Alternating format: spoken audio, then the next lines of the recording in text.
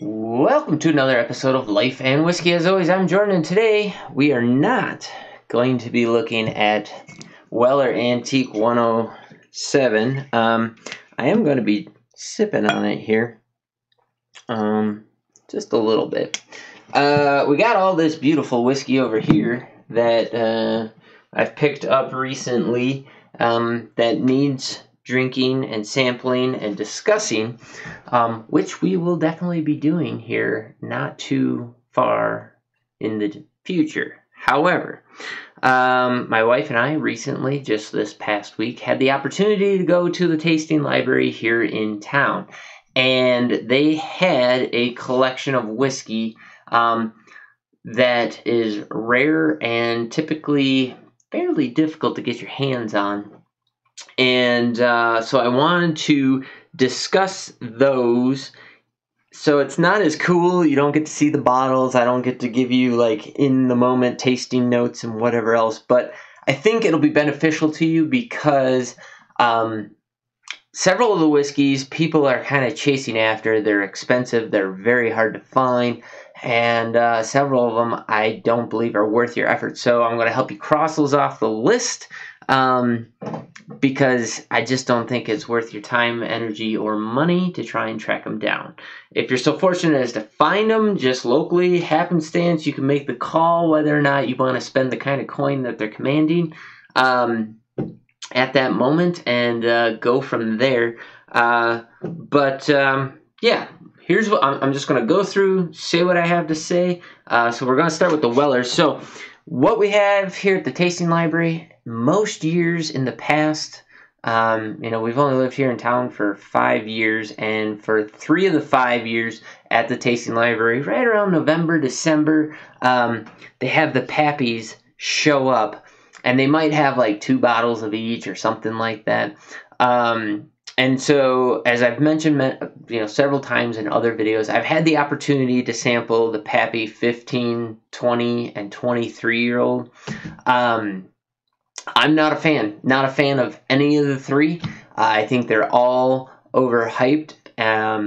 They're very smooth and oily and clingy, but they're way over oaked in my opinion. So unless you like very astringent oak, it tastes like you're chewing on an oak stave. If you're chasing the Pappies, you're doing it, in my opinion, just for nostalgia or, for bragging rights or whatever. Because if you're going to spend, $1,000, $500, $2,500, $3,000, whatever it's going to cost you to buy any of those bottles, I think you're completely wasting your time and your money. Now, if you want the bragging rights, go for it. But if you actually want an enjoyable dram, that's not where you should be looking. So, in that setting, like here at the tasting library, it was $23.95. This is all before COVID. So now add all the inflation and stuff. Who knows what the price would be? But for an 1/8 of an ounce. Okay, so just like literally 1 swallow's worth of Pappy 23 was $23.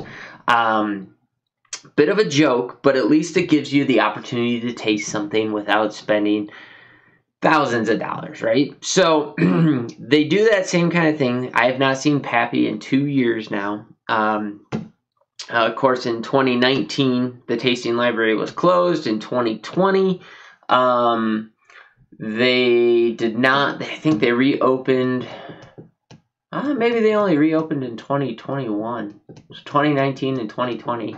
I think they were kind of closed, having staffing issues, whatever else. Anyways, so this video, in regards to that, we had the opportunity to try Weller 12-year, the Weller C.Y.P.B, the Weller single barrel, and the Weller full proof, along with Stagg Jr. And of course they had Weller Special Reserve and Weller Antique 107 as well. I've owned the 107 and the Special Reserve, when we could get it, when Wyoming was allocated bottles. The Special Reserve I could pick up for $23. This 107, is it 107? Yeah, 107 I could pick up for, I want to say it was like $46, something like that. I think you shouldn't be paying anything more than that for Weller. Of course, Weller is the line in which the properly appropriated barrels are put into the Pappy lineup, and people know that Pappy is essentially Weller, and so that kind of fueled the craze for the Wellers. But here's kind of my notes on the Weller 12-year. So it's 45% ABV, 90 proof. The nose is kind of a light apple, a very floral, like honeysuckle, almost rye, MGP rye type profile, with a light brown sugar and a hint of oak. The taste was very, very hot. It drank well above 90%. It was very peppery and bitey.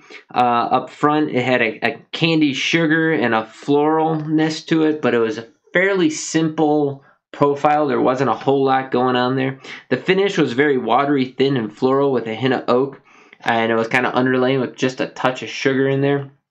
The one thing I'll say is the nose almost smells like it was finished, so it had a very nice nose on it, almost like an Angel's Envy, and it was very floral in the taste for most of the stuff, but both the Weller 12-year and the single barrel, which we'll get to, had very bitter, tannic presentations to it. They were very, very punchy, very bitey, not pleasurable at all. It was just a bitterness that kind of went throughout the whole profile. And for those two reasons, or for that reason alone, I would steer you away from the 12-year and the single barrel. I don't think they're worth your money. But we drank them in order of proof. So after Weller 12, we drank the C.Y.P.B, which was 47.5%. The nose was very light and floral, light fruit, and it leans into Buffalo Trace, of course, as far as a profile. The taste was syrupy mouthfeel, very creamy, very honey and sweet. The finish was very creamy, had a very light oak and honey for like 5 seconds. It was much better than any of the other, than the Weller 12 or the single barrel. So next we tried the single barrel, which was at 48.5% ABV. It was a very subtle nose, a slight floral, ripe apple, slight honey, honeysuckle to it. So for a higher proof, you couldn't smell alcohol or anything. I mean, the nose was almost non-existent. You really, really had to stick your nose in there. And even then, you couldn't pull out a whole lot. The taste, again, was kind of creamy, floral, little brown sugar. The finish, very, very tannic and bitter. The nose, or some notes were apricot and ethanol on the nose. So it came out of the glass as ethanol. A little bit of light fruit in there. The taste is creamy mouthfeel, clingy, sweet, floral, brown sugar, and then very watery into the finish, and then a very harsh tannic bite at the end. I mean, it was both the 12 and the single barrel were so harsh and bitey and tannicky that, like, even with a couple glasses of water afterwards, you couldn't hardly get that tannic bite out of your mouth. You had to eat some crackers and stuff and really try and wash it out. I mean, it was unpleasant. And then finally, at 57%, the Weller Full Proof. Now, the Weller Full Proof would be my number one as far as the lineup goes, as far as taste. It was very ethanol heavy in the nose, but floral, a little bit of bubble gum, apple, and in the second nosing, it was very vanilla caramel. The taste was watery thin up front, but then a very hard candy sweet and vanilla kind of pushing into the middle, with a finish that was very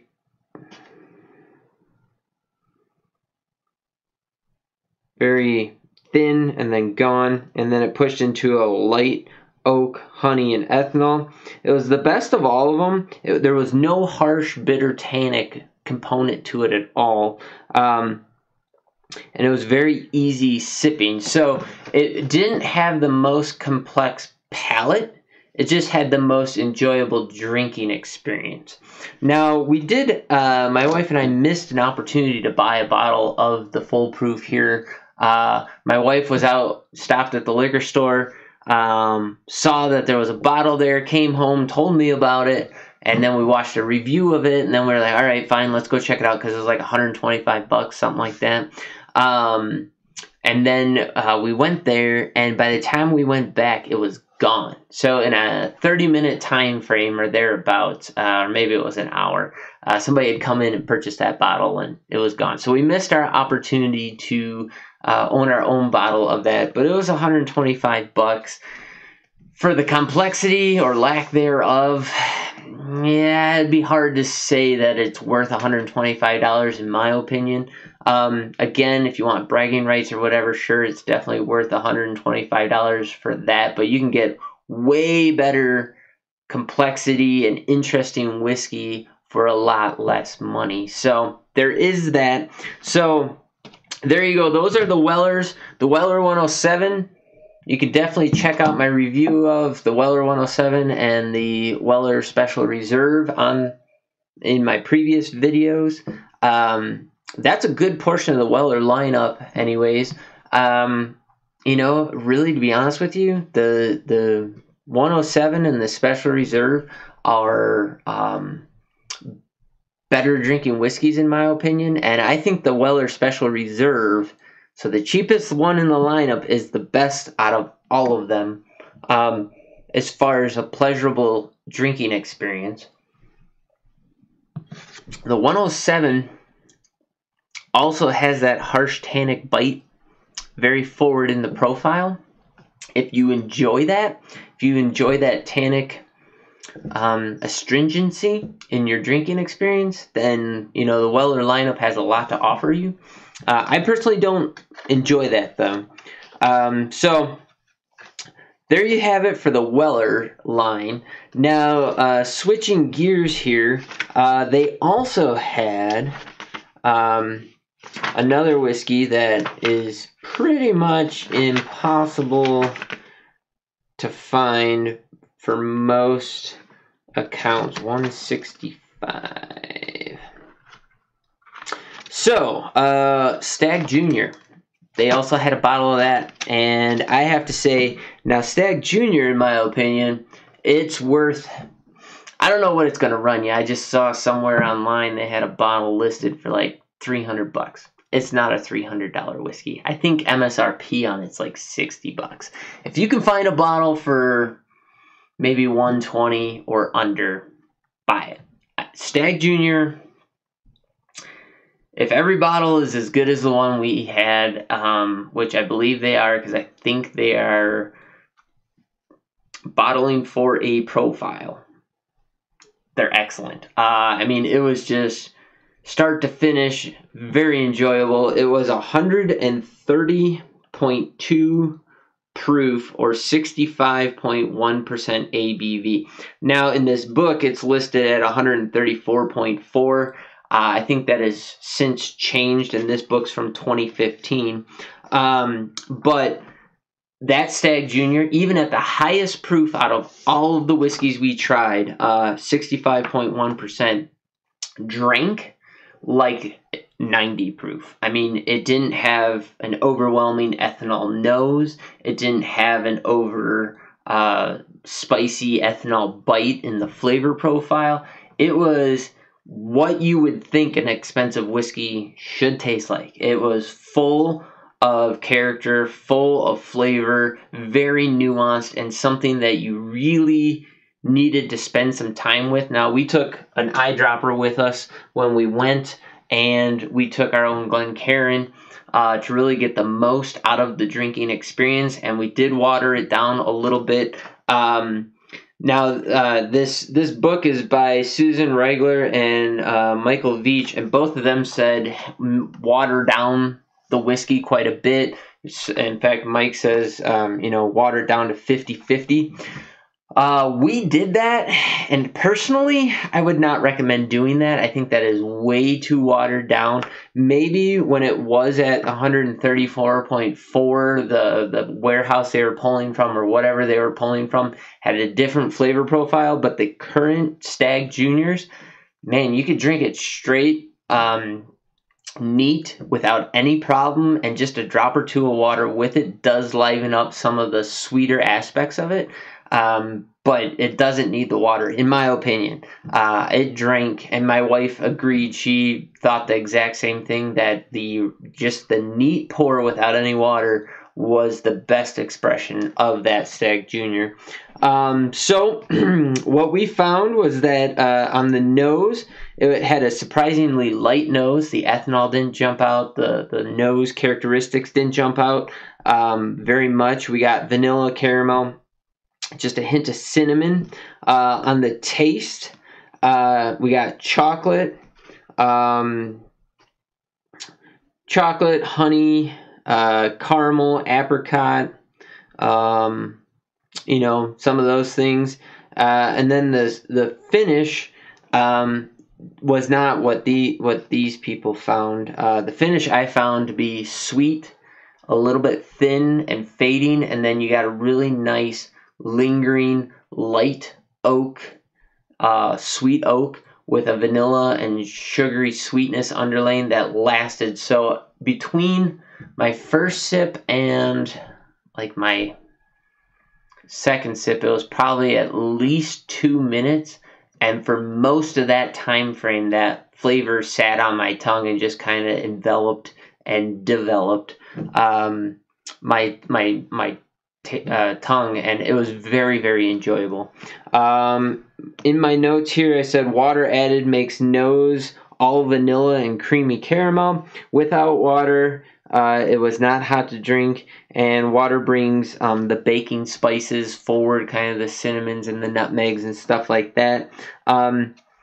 It was just a good sipping whiskey that had character, that if you were willing to sit and play with it and experience it, it would open up over time. And I would not think I'm lying if I told you you could probably pull 10 to 15 different flavor notes out of it over time, or with, you know, playing with water and stuff like that. And I think it was a extremely enjoyable experience and a very, very nice sipping whiskey.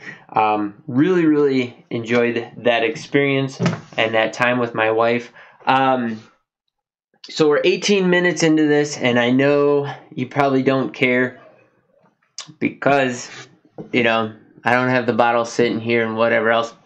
I also don't have the prices on any of those whiskeys. I'm pretty certain the vast majority of places you're going to find any of those, any of the four Wellers, the 12, the C.Y.P.B, the full proof, and the single barrel, along with Stagg Jr. I think you're going to find that they're going to be over $100, maybe even pushing the 2 or 3, depending on secondary price or how much your liquor store is trying to rip you off.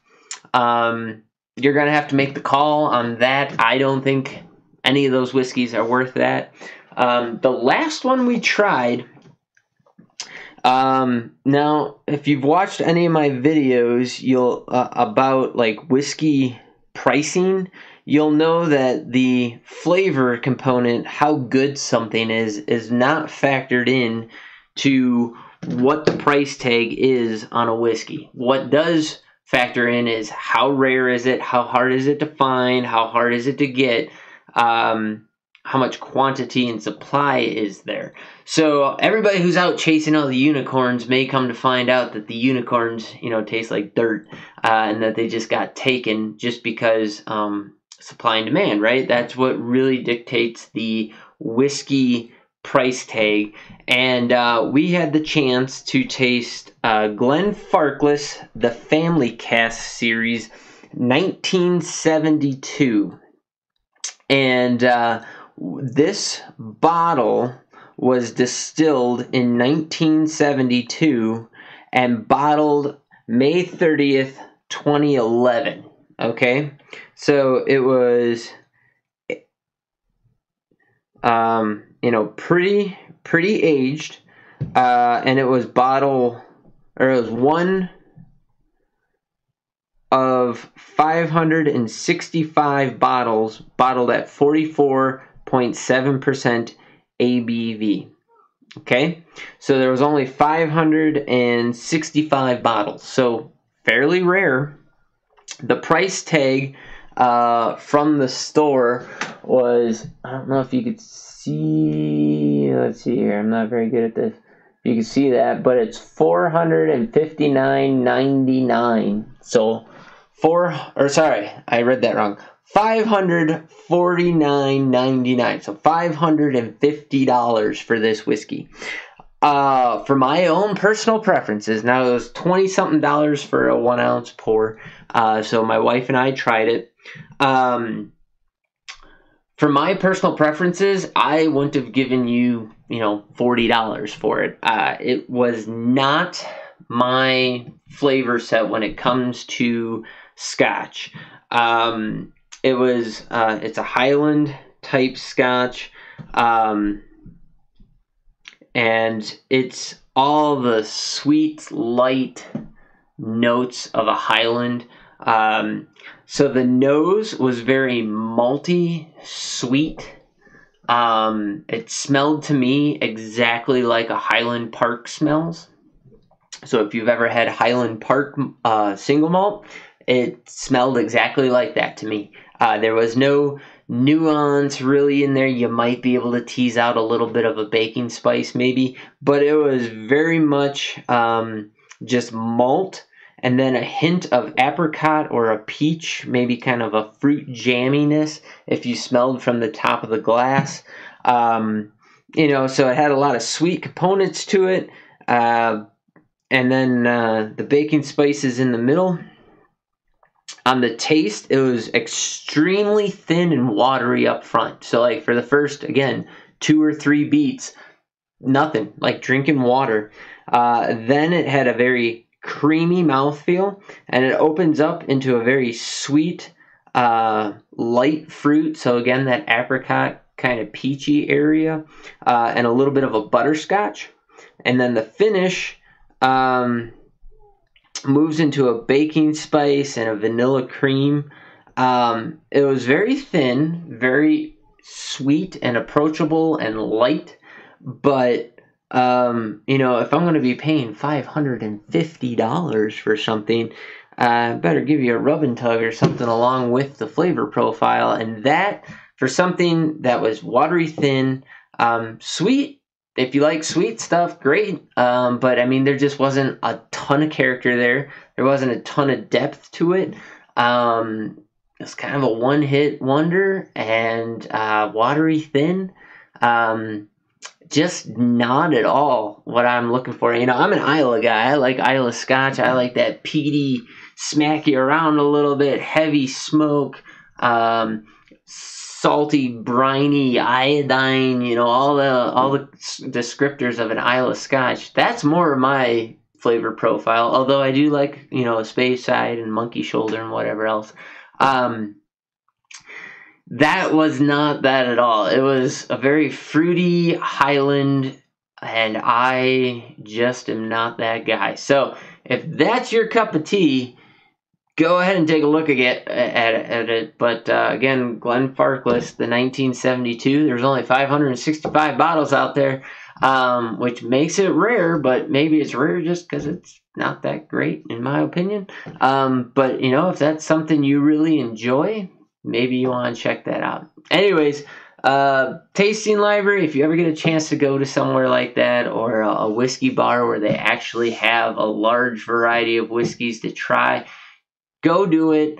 It's your best bet to be able to get your hands on stuff that you're not going to be able to find on a routine basis, or maybe if you can find it, you just can't afford it all. It's a good way to just stick your toe in the water a little bit and see if it's something you like. So, if I had purchased that bottle for $550, I'd be pissed, to say the least. Like, I'd be kicking myself pretty hard because it wasn't that good. So hopefully, along those same lines, watching these videos that I make or watching other whiskey reviewers will help you get a good idea of what it is that people are finding in these whiskeys and whether or not it's something that you think you want to spend your hard-earned money on, especially during these inflationary times. And whiskey's going to get more expensive, so you want to keep that in mind. You might want to check out some of my whiskey under $10 reviews. I personally think there's some good whiskey to be had for under $20. That Bird Dog I just reviewed would be a great example of that. So go ahead, check them out. Check out Life and Whiskey on BitChute, Minds, Rumble, YouTube. Drop in a comment down below any of the experiences you may have with any of the whiskeys that I just got done discussing, what the prices are in your area, and whether or not you are actually able to obtain any of those bottles I just discussed, the Weller lineup, the Stagg Jr. or the Glenfarclas 1972.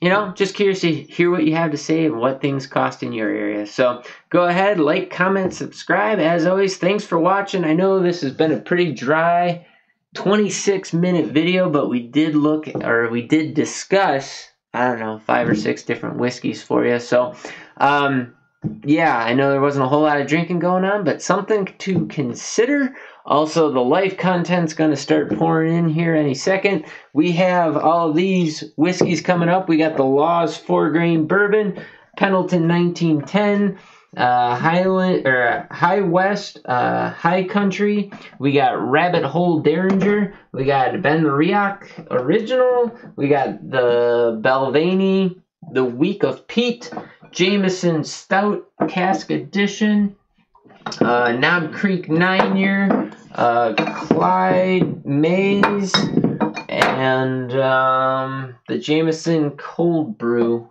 I think that's all the whiskeys that we have on tap coming up. So stick with us, and we'll go through these reviews. If you're watching on YouTube, I already have videos scheduled all the way out into 2023. So if you're interested in watching more than one video a week, check out BitChute and Rumble and Minds.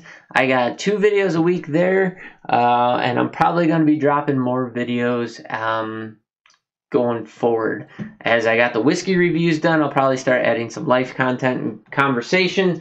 I got some notes here on discussions about millennials' work ethics, the current work environment, and how things are going. And my little man in the back there hollering at me, and yeah, so I need to go. Anyways, thanks for watching. You guys take care. Have yourselves a great day, and we'll catch you in the next video.